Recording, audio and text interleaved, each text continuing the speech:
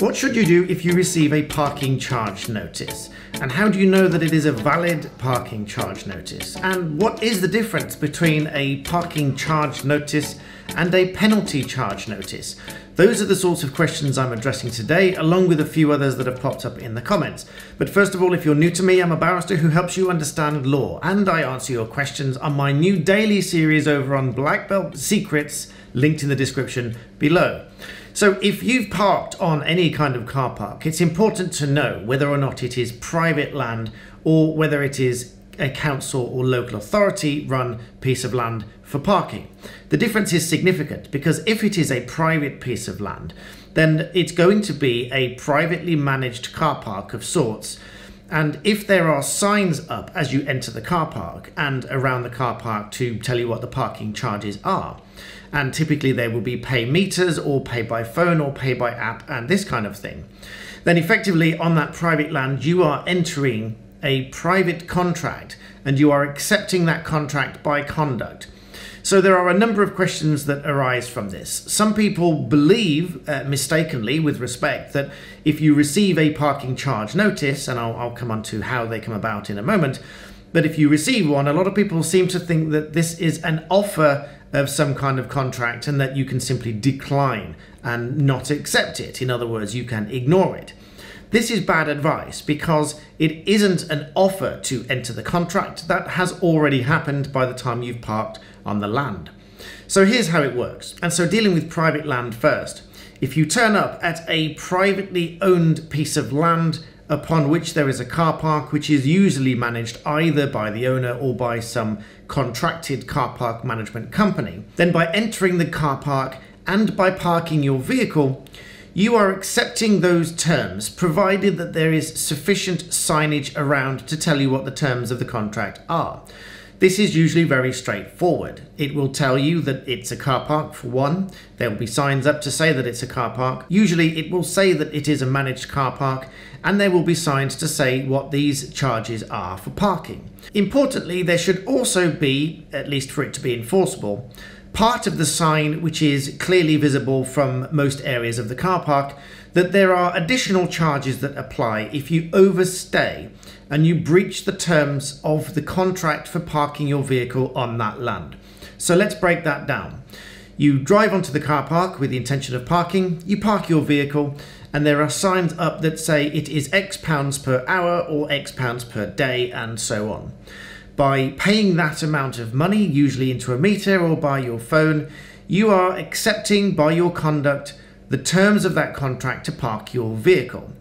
Some people have said that because there is no written or signed contract that it doesn't apply. That's not really the case, because the way this works is that it is ultimately an automated contract in that there is little to no involvement from any other person representing the landowner. This is because there is a pay meter or something of that nature, or even if there is an attendant handing you a ticket as you enter the car park and then you must pay as you leave. If the payment process is an automated stage, then it is not going to benefit from some of the contractual requirements that other contracts for consumers perhaps would. So speaking of the additional charges in the event that you overstay or you simply don't pay, the Beavis and Parking Eye case that went to the Supreme Court addressed the issue as to whether or not such charges amount to a fine. Now this is a key point because private companies cannot issue a fine as such. So the Supreme Court, among other things, considered whether or not this was a fine because that would decide whether or not it was enforceable. The Supreme Court decided that it was not a fine and that secondly, the £85 was not an unreasonable amount to charge for administration and so on for failure to comply with the terms of the contract. So you may well find that most car parks now will have such a clause at the bottom to say that there is a parking charge if you overstay or you fail to pay. Now, whether they can take effective steps to enforcing this is another matter, because they will obviously need to get your details from the DVLA, which they can usually only do if they are a member of an accredited association. But I deal with that a little bit more in another video. So just to be clear, some of the comments that suggest that you just throw these in the bin is not on the face of it good advice, because whilst it may be difficult in some circumstances for some companies to actually chase you and enforce that debt, if they do in fact obtain your details and take you to court and you have nothing to prove one way or the other, then you are going to struggle, and you may well end up either having to pay the money beforehand or with a CCJ ordering you to pay the money. So what should you do if you want to protect yourself and defend such claims?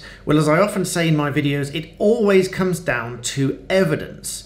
Every time you enter a car park, whilst this might sound quite ridiculous, if you do take photographs of every sign upon entry and every sign that you see, the area that you park and all these kind of things, you are going to have a body of evidence that you can rely on in the event that you get issued one of these parking charge notices that may or may not be valid. In the event that you get a parking charge notice which in fact you don't agree with because you've been within the time frame or within the lines and all of these kinds of things, you will only really be able to show that if you have a body of evidence to challenge this if you end up in court. Now, of course, the only way you can be forced to pay this is if there is a judgment debt against you for that amount.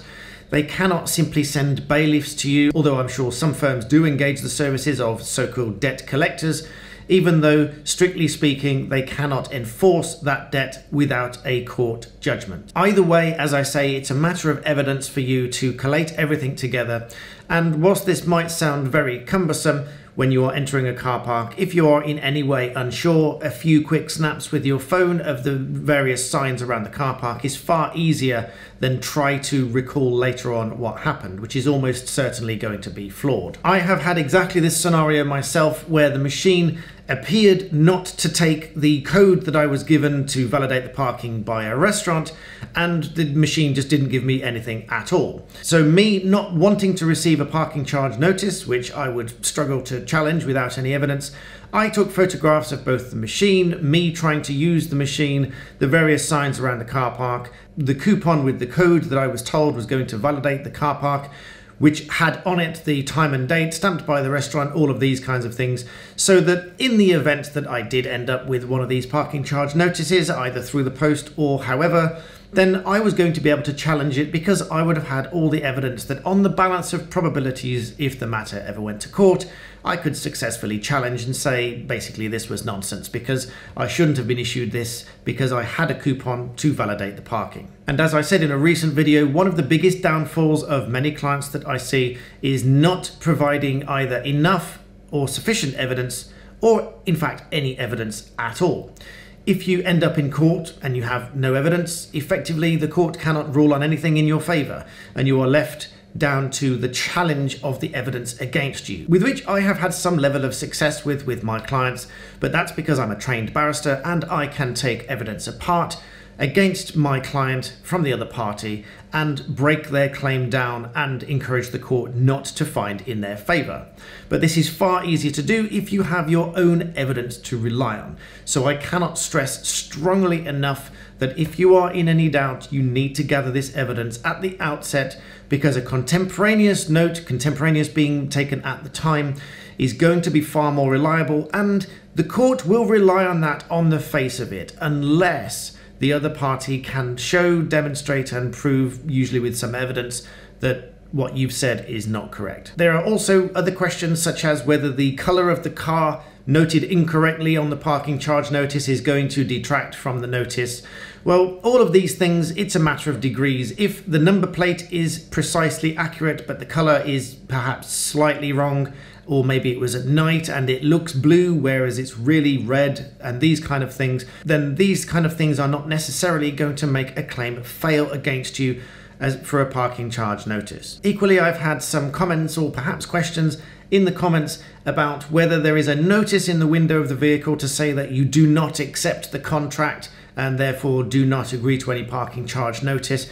These are not going to work because ultimately if you have parked on that land, then you are going to be deemed to have accepted the terms of that contract because you are parking there and it's not your land.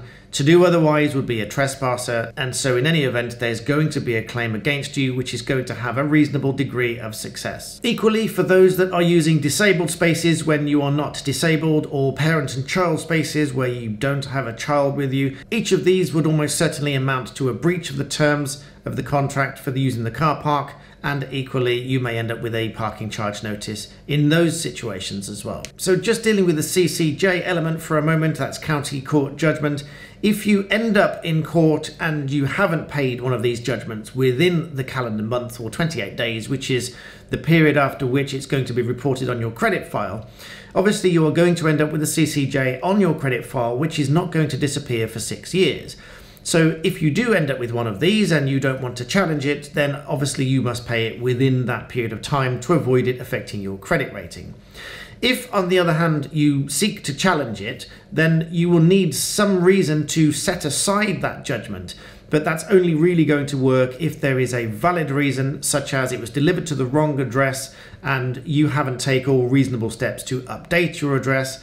So for argument's sake, if your address is incorrect with the DVLA, whilst there is an argument there to be made at court to set aside the judgment, ultimately it will be down to the court as to whether that judgment is set aside. But that is a very in-depth topic and subject for another video. And finally, most car parks will and should have an appeals process that you can follow. Many of them will be relatively fair. There are some questions about emergency situations where you have had to park there or you are late because a relative or a loved one or a friend is in hospital and you just didn't manage to get back to the vehicle on time. In those situations, the appeal should be successful, and I would encourage you to politely state your situation very clearly during the appeals process. But again, subject for another video. So I hope this video has helped to clarify a little bit more about parking charge notices. Please give it a thumbs up if you find the content useful, and remember, stay humble and subscribe.